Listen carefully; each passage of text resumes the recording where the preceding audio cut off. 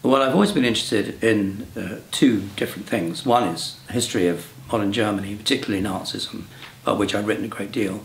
And the other is how historians go about their work, which you might call historiography.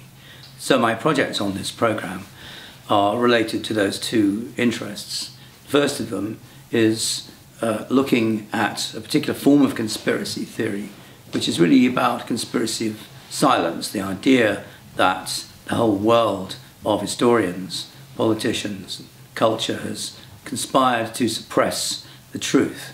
And in this case, it's Holocaust denial.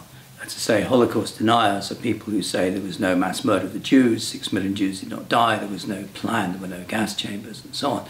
And all that's been written and said about this, including the memoirs and testimonies of survivors, has all been part of the enormous conspiracy to delude the public about the truth.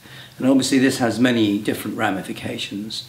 It's connected partly with neo-fascism and neo-Nazism, and more recently with the rise of extreme Islamic fundamentalists, and in particular who've sought to delegitimize Israel by attacking its foundational myth.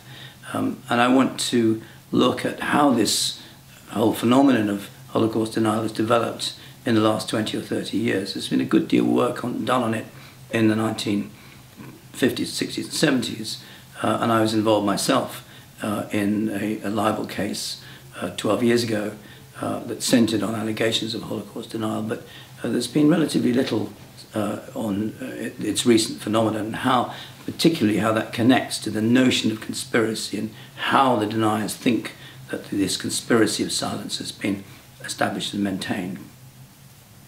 And then the other thing I want to look at is what you might call fantasy history. Increasingly in the last few years, there's been the development of history books that claim to uncover long-term conspiracies, sometimes going back 2,000 years. These can take fictional forms, as in the work of Dan Brown, for example, world bestseller, claiming there's been a conspiracy to suppress the truth about Jesus Christ having had a child, and so on. Or it can be in the form of conspiracy theories about underground movements that have survived the Middle Ages, steering events from behind in our own day. And there are quite a lot of these. Some of them are very specific.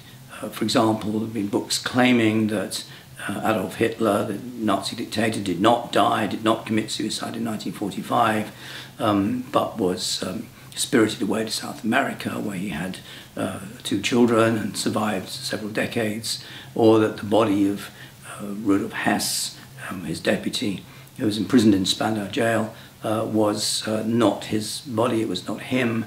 There are many theories about individuals, conspiracy theories that seem to attract a wide public, and I want to look at these different ways of writing and propagating what I call fantasy history, to try and discover whether the authors really believe in what they're saying, whether people who consume this really believe that it's true, or whether we're engaged in some kind of doublethink where people think it's a nice idea, it's fun to speculate, but really we can't actually prove it.